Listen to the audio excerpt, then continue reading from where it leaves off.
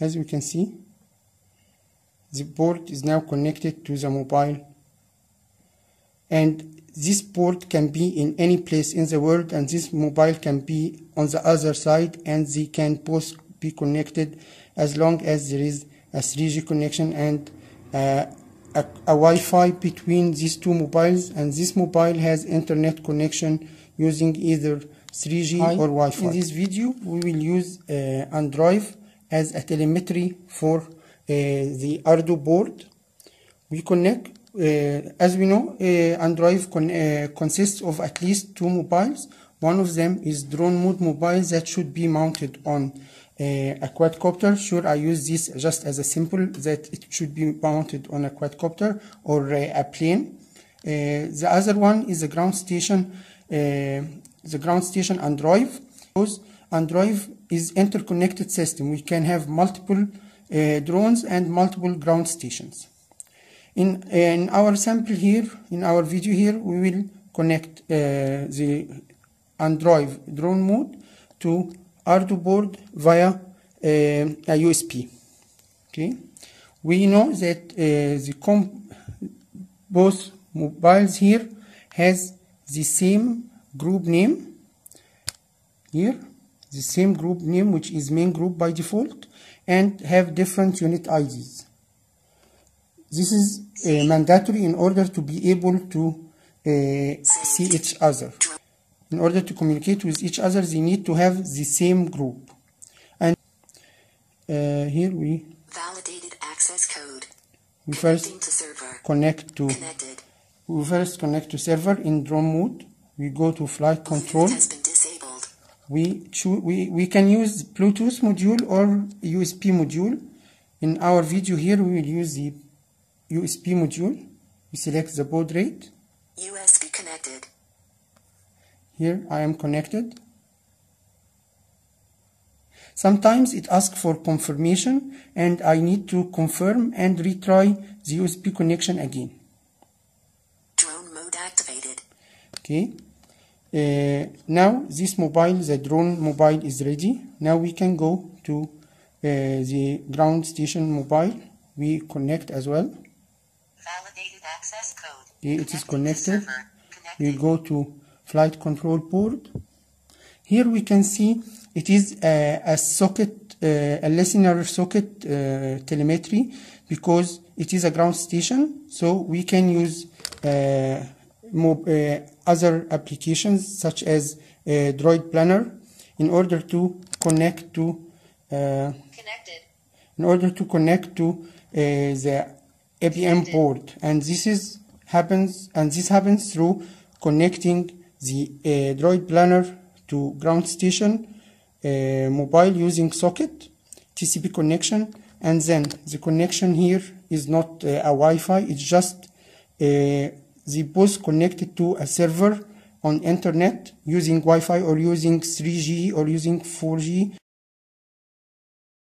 That's why they can communicate to each other in any place in the world. You have unlimited range telemetry, because this, once it is connected using 3G to a Andruav.com server, and this connect to Andruav.com server, they can communicate to each other from any two places. It's important here to mention that this mobile in the real case should be connected using 3G or 4G, which is Android already capable to connect. In this mobile here, we need a listener socket. So listener socket cannot be used via 3G. We need this mobile to have either a Wi-Fi connection to internet, and that's how we can get an IP and use this Droid Planner to connect it to this mobile, or we can use a 3G, because in the field we have these mobiles, both mobiles will have 3G, and we can use in this situation network Wi-Fi tethering to connect this mobile to the ground station. So in the field, this mobile will have 3G connection. This mobile will have 3G connection with Wi-Fi tethering enabled. So we can get an IP and use Droid Planner to connect to the ground station. Droid Planner here, we need to go to settings and make sure that we have a TCP connection enabled and we have the right IP server and port, which is this IP and port. Now we need to activate the telemetry by selecting on. Actually, you can read from multiple drones, so we will select this drone, which is this port. Now we will connect. Disconnected. Connected. Socket connected. Okay.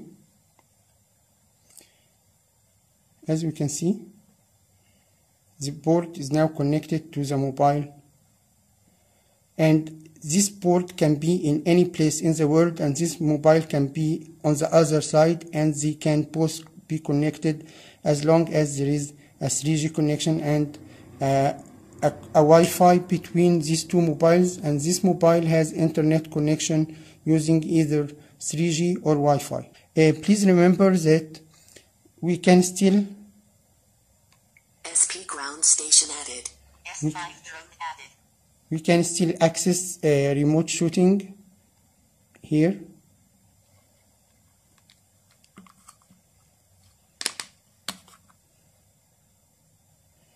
As we can see, the mobile itself has an IMU and send data to the other mobile.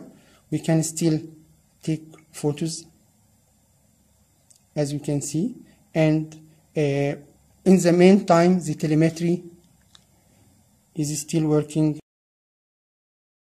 Thank you very much for watching the video. I hope you can download Andruav and try it.